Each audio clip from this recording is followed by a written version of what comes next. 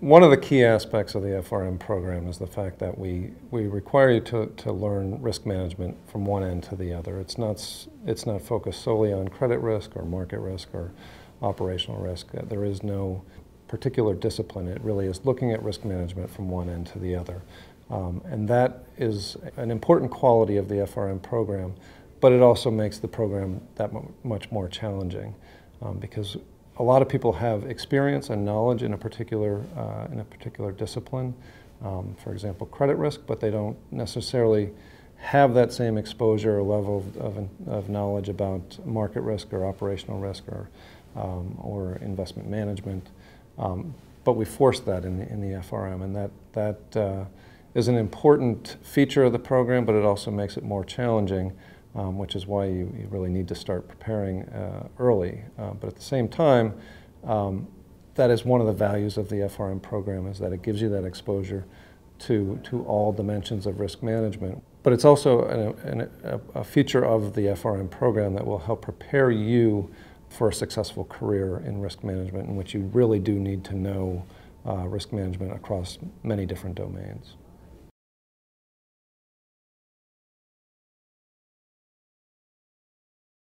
The FRM exam development process is multifaceted.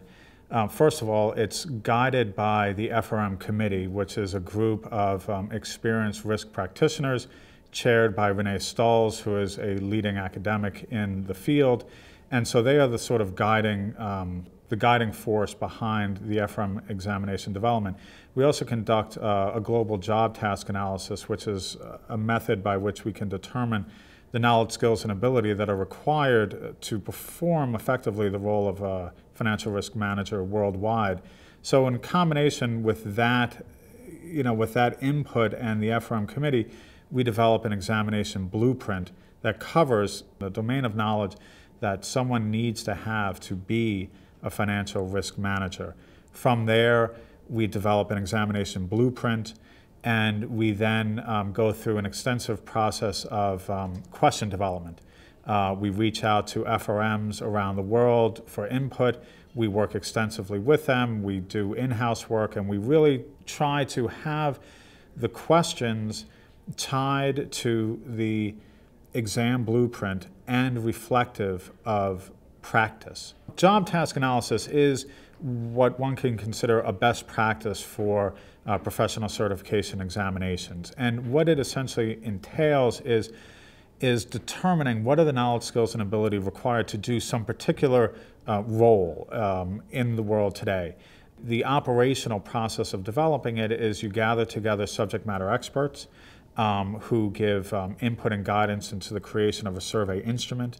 You vet that survey instrument extensively with other subject matter experts, and then you survey as much of the profession as you possibly can. In our case, we survey thousands of risk practitioners around the world, both FRMs and non-FRMs practicing risk practitioners around the world, through a survey process of determining what are the knowledge, skills, and ability required to be an effective risk manager today.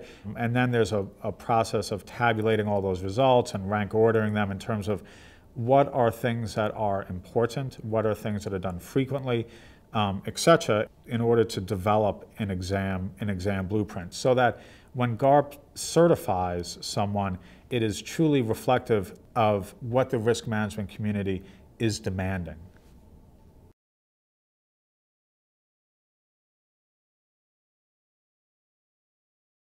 People who would get a benefit out of taking the FRM program and earning the designation aren't limited just to risk managers themselves. Although obviously the risk manager should, in our view, be willing to show that they are a qualified individual based on effectively international standards as it relates to financial risk management, and should seek the FRM exam designation.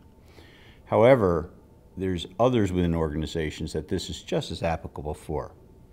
People that, for instance, are dealing in technology at a senior level, or those who are dealing in even sales. In many cases, in the asset management side, for instance, of the industry, those who are in risk roles within the asset management firms are now looking for the designation because, in fact, they're going out and talking to clients of that asset manager. And that designation allows them to, at a very minimum, say, I am competent, based upon an objective standard, to be able to explain to you what the risks are that our organization are dealing in and how we're handling those risks on a regular basis in order to protect your assets. Others that we're finding have a very high level of interest in the FRM program are regulators, for instance. And we're seeing an increased interest from those within the regulatory agencies around the globe to take the FRM exam. We're also finding interest from the insurance industry because it does cover many, many aspects of the insurance world. The insurance industry is involved with Solvency II, and the FRM exam covers at a very basic level a lot of the insurance concepts, but also it's very driven by derivatives, risk-based assets, and capital liquidity issues. Those types of issues are universal in scope, and there is a need for people who deal in those types of activities to be able to show that they do have that competency to deal in those activities. And the FRM exam and earning that designation allows them to objectively say that I do have that skill set and I am able to deal in this in an effective way. The FRM is wonderful for folks who are operating or want to operate in the field of risk management. It is also highly applicable for others in the financial services industry. It can give the individual a certain perspective, a certain risk-aware perspective on situations, on instruments, on portfolios, etc., that can prove valuable in many types of situations. I mean, by looking at a trade, by looking at a new instrument, by looking at a business decision, possibly first from where is the risk? Can I identify what the risk is, and is it being priced appropriately? Is it within the risk limits of my organization? Is it consistent with the risk appetite of the organization that I am working with or working for? We feel that the knowledge, skills, and ability that you gain from the FRM program are directly applicable in giving someone the proper perspective to make those decisions, be they a salesperson, a trader, a portfolio manager, or a risk manager.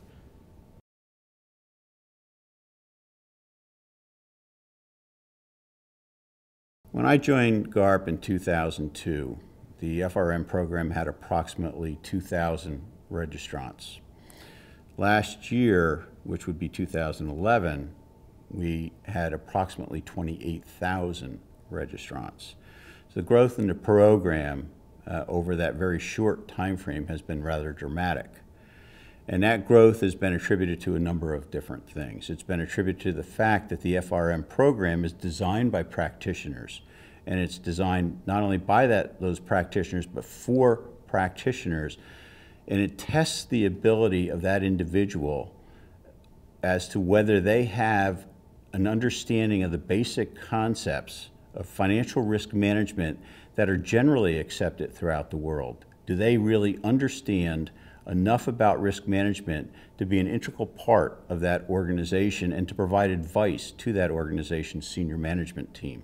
And do they have enough background and experience, as much as we can assess that through an examination program, to participate as a member of the senior organizational team within that organization?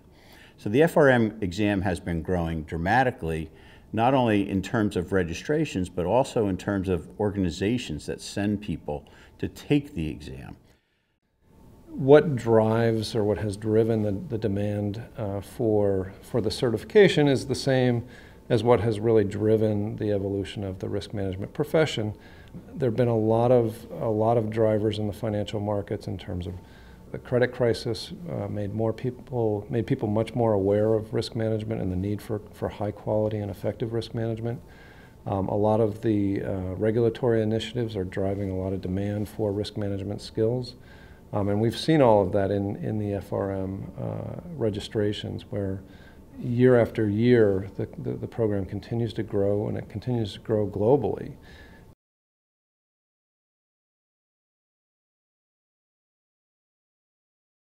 To the individual, I would say the advantage is that they could have the assurance that the standards that they are being judged against are not a particular national standard, but a truly international professional standard. And so from the individual's perspective, they are being certified in a skill set that is globally accepted because it's globally determined. Our job task analysis, our committee members, our entire organizational structure is a global one. So they can feel assured that they are being tested against a global standard. From GARP's perspective, we have a desire to advance risk management globally. Financial firms are global. Financial problems and issues are global in nature, and so we feel that it's important to advance risk management not in any one particular locale, but in the global financial system. Certified FRMs can and should be part of the solution to this global financial crisis. They are coming to the table, they are coming to the scene with knowledge, skills, and ability that should be directly applicable to the problems which they face.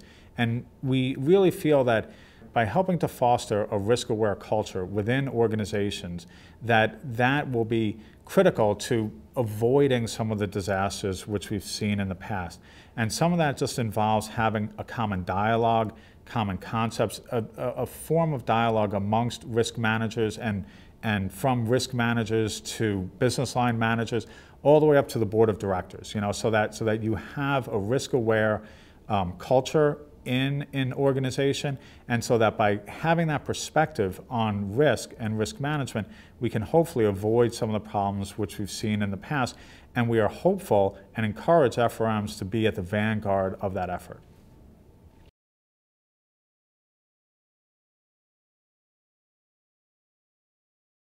The advice I would give somebody who is considering taking the FRM exam is really to make sure you begin preparing early enough. I've been involved with the FRM exam development for 7 years now, and I can say without question that it is a demanding and challenging exam. There is no question. One of the nice things about the program, as well as one of the difficult things about the program, is that it is a broad program. We're asking you to learn risk management from one end to the other. It's not focused solely on credit risk or market risk or operational risk, or it's across the board. And so a lot of people have a lot of expertise in a lot of cases in one domain. We're asking you to learn it in all domains. And so there is a lot of material, and it is a hard exam without question. And so I would encourage you to begin the preparation early. I would also point out that I think it's a very valuable exercise in the sense that getting that exposure to all the different domains of risk management is very valuable, even if what you're doing currently is focused solely on a particular discipline like credit risk. It's good for you to have a solid understanding of market risk, operational risk, and again, and beyond, in particular, like the current issues, so that you start to broaden your own perspective and set yourself up for a better future in the risk management space.